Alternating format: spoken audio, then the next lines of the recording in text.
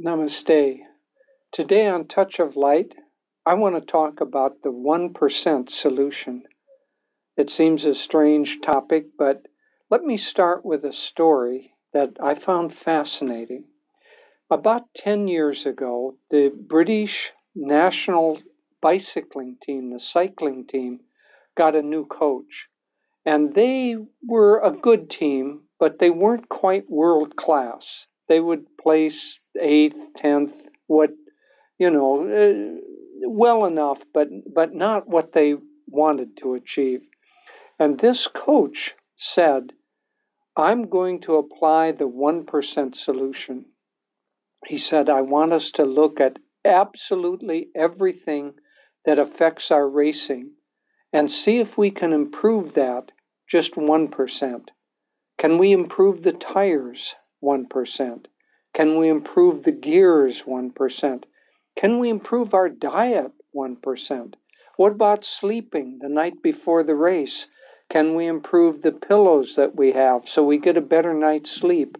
And so they went through everything that affected their racing, and they improved that 1%.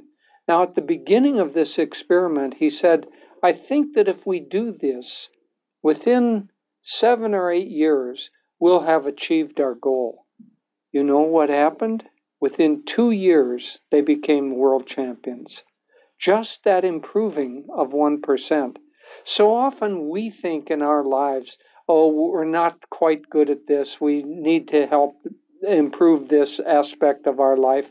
And we have this huge goal, this big expectation, and the big expectation never gets done because we never get started. So I would like to suggest that we take the 1% solution. Just make little incremental changes. Those little changes will lead to greater changes. So if you're meditating, for instance, look at the various aspects of your meditation. What's your posture like? Are you relaxing?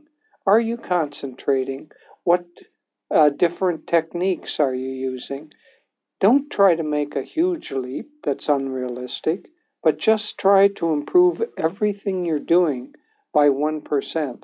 And I think that you will find if you can improve everything, environment, attitude, practices, techniques, everything by 1%, that you'll achieve your goals much faster than you think you will.